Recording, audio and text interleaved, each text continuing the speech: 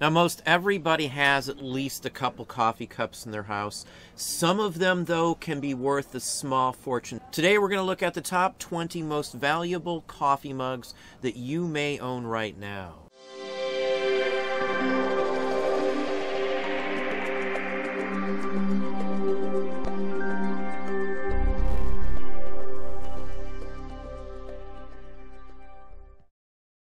Hey, it's Don. Today we're going to look at coffee mugs. Most everybody I know has at least a couple coffee mugs in their house, even if they don't drink coffee. You can fill it with water, you can fill it with anything you want, so everybody has a use for a coffee mug. Easy to hold, the whole works.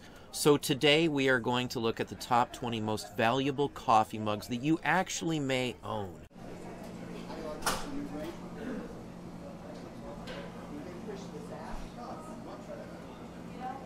Now, one of the hottest types climbing in coffee mugs right now are tied to early restaurants in big restaurant chains. Now, this one here I do believe is tied to the first or one of the very first White Castle restaurants. And in this case, it can easily be identified by the maker that's stamped on the bottom. Now, this one sold for $5,700, 26 bids. Now, the ones that seem to go the most in many cases are ones that were known or well known back in the day in the 30s and 40s that haven't existed in a very long time. Now, this is Ronnie's Donut Shop in Orlando, Florida. Has a picture of a donut in the middle. It says the name and the location. $456 with 43 bids. Here's another one, Mellow Cream Superior Donuts. Now, some of these are from chains, so there may not be a specific location. It may have just been used in any store, any restaurant that they had at the time. $374 and 21 bids. Now, Piggly Wiggly is well collected no matter what. This is just a primo example of a Piggly Wiggly grocery store advertising coffee mug. Now, it may have been part of a promotion where you bought so much of this or you saved up stamps from the store. That is a feature what they did. Sometimes you could even get these from gas stations. Now, this is what's called a D handle, and that's the one that's most popular. It literally looks like a D in shape and design, and those are the ones that pretty much dictate the era, the age as well. Here's another one. This is Bun and Burger Hamburgers. Now, there's a ton of these sorts. Suds was another name I see on a lot of these as well. $142.49. Now, you may have these sitting around the house and not even know it. These were cheapo at the time. You could have just been given one. People would take them home without asking, I'm sure, at some point. They were sold. Maybe the restaurant closed down and they offered them. Most of these were just designed to use in the store, and they were broken, chipped, damaged. So when they show up in excellent condition, they can garner some primo prices. And yet another one, Pretty's Grill. There are people that just collect restaurant ware just like this. There are mug collectors that only collect mugs, and there's walls and walls of mugs in their house. And yet another one, JB's Big Boy. Now, Big Boy had many different names. Elias, Big Boy, Frisch's. It just depended on where you lived and the franchise ship, I would imagine, that owned it. But here's a perfect example of one of their promotional items. Probably had to eat so much or have a card punched or something, but $129.50, 15 bids. And again, these could just be sitting in your cabinet in the basement somewhere, and you may not even realize that there's a value to them. Anywhere you would see a coffee shop, you could run into advertising coffee mugs, coffee cups like this one here from Kewpie Hotels. Probably an unlicensed use of Kewpie, but it's still a very nice mug. Now, here's the Burger family. It's A&W Root Beer. It's an advertising tie-in as well. Now, some of these are stackable. That means there is a ring around the bottom that's sunken in farther, so you can stack these up in a cabinet or on a shelf or in the restaurant shelving so that you can stack up clean ones without taking up a ton of space. Those came out a little later, so you can somewhat tell on the date on some of these sorts. Now, just like today where restaurant chains use comic book or movie related items to advertise their wares, their store, here's a perfect example of that from Dairy Queen. Now, many of these restaurants would issue sets. There may be 4, 6, 8 mugs that would go along with this series. Maybe they're all Dennis the Menace. Maybe they're all just comic characters in general. $125, 50 bids on this one here. Now, restaurant ware does not have to be Fire King or any of that sort. This is for Mickey Mantle's Country Cookin' Restaurant. Restaurant ware is a China line as well. Now this is from a decently known China company that was known for making restaurant ware itself. Again, they may have been sold in the gift shop, so you could have bought these just like you would, say, at Cracker Barrel or one of those types of stores. $130 for this one here. Another thing to consider, they don't have to be advertising. They could just be part of a set that's well collected. Now these are from Sweden, so that is part of the interest in these. It has the pattern name, the manufacturer, and the country of origin. And this is mid-century, 50s, 60s, 70s, in that era. It doesn't look like anything fancy. It's the marking, the maker on the bottom, that makes these two here worth $825. Now, even some modern-day coffee mugs can sell for some phenomenal money. This is a Ray Dunn. And if you look at the bottom of this, it really doesn't look like it would be that fancy. Dishwasher safe, microwave safe, made in China. But it has the name Ray Dunn on it, a designer. It has a crown on it. This is the crown line. There are many that have sold for decent money. So on average, they do sell for a few $100s each one of these. But they look just normal plain, other than the crown and the name on the bottom. Now here are two from the atomic era, the 1950s and 60s. This is Franciscan ware, and these are the starburst pattern. These are very reminiscent of Salem's North Star pattern, which again are atomic like this with similar colors. Some of the dishes and bowls from this set could be intermingled with other sets as well. So these are highly collected. The pattern alone is why everybody wants these. It's fabulous. It's atomic era, mid-mod century without a doubt. These two mugs sold for over $300. On average, a single mug can easily get you $200. Now, coffee mugs with characters do not necessarily have to be tied to a restaurant at all. Snoopy is one example that was massively produced on coffee mugs. Some of them are much rarer than other ones. They're still milk glass. This one's Anchor Hocking, but you can find them from Fire King and other brands as well. This is one of the most sought after ones with Snoopy on it. This is the Red Baron on this one here. On the other side, it has Curse You Red Baron. It's part of the language, I guess, is why this one's collected, because it wouldn't be something you would see in modern age of Snoopy actually saying in a comic strip. Another thing to think about is there are variations on some of these. So this is the same mug, but with a different color pattern. Sometimes they go for more. Sometimes it's just the same price. Someone just wants the mug itself.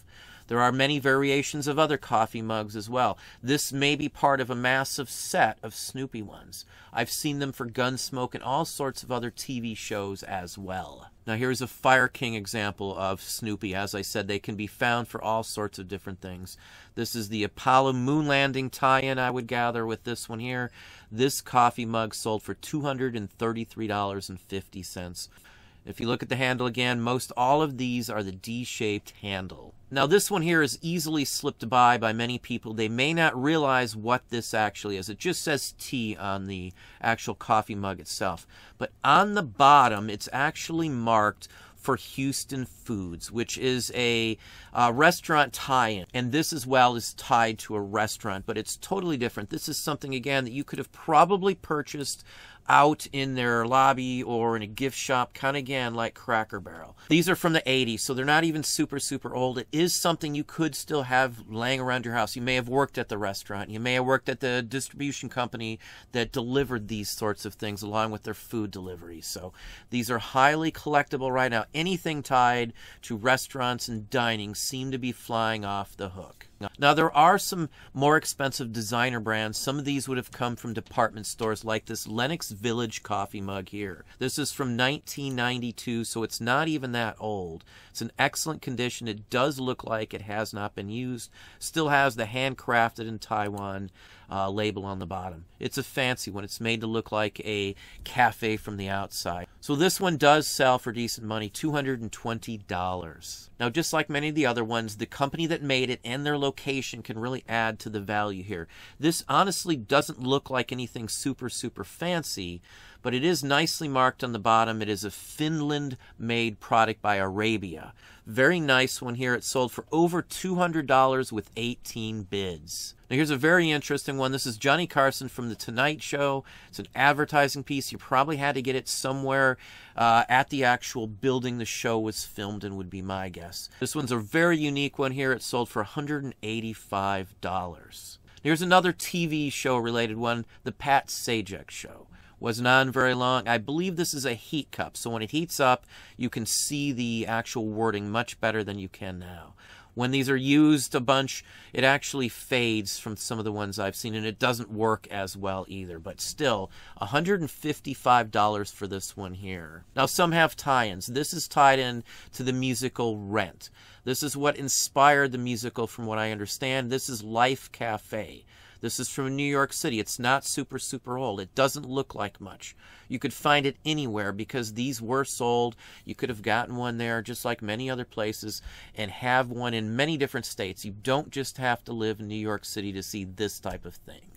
There are many other places just like this that you could run into stuff like this. You can find coffee mugs for pretty much any place that served hot liquid. Now, in the mid-'60s, they made a ton of comical ones, kind of tied in with the hippie age and the whole works. This is a smiley face. This one is a Fire King as well, milk glass. This is similar to this one here, which has the smiley face on it as well. This is the most popular version of this one. For $152. This again is Fire King. It's white milk glass. This one will always get you decent money if it's the Fire King version. You want the Fire King version. There are many other versions from other companies like Glass Bake, Anchor Hocking, but the Fire King one seems to be the one that sells for the most money, even if the design is the same. Now this is a stackable orange and white one here with the fleur-de-lis on it. It is a Fire King piece. You don't see many Fire King pieces in this orange color here. Looks to be in decent condition. $132 for this single coffee mug. Now, just like many of the other ones, the name, the actual producer of the mug itself can be the only reason it's worth something. This is by Gucci. This is one that will show up. This is much more common than you would think because it's from the 80s. This can be missed because of the design and the construction of it. It's not a typical, I guess, coffee mug you would see from Gucci, but they still sell in the $100 range very easily. Now, there are some higher-end coffee mugs that sell for some phenomenal money, but the average person out there is not going to run into them. Now, Death Wish coffee mugs do show up, but the valuable ones, the scarce ones, the rare ones that are worth thousands of dollars, the average person will not have laying around their house. Just like Hermes or any of the other designer brands, they're just not commonly found in your cabinet. In all honesty, it's the everyday used coffee mugs that you run into far more often than anything else, and they can make you some phenomenal money as we've shown you today. Well, there we have it. Hopefully that gave you some ideas, some thoughts. If you enjoyed this video, please hit that like button down below. You can also hit the bell icon to be notified if I post new content or go live. Subscribe and tell all your friends.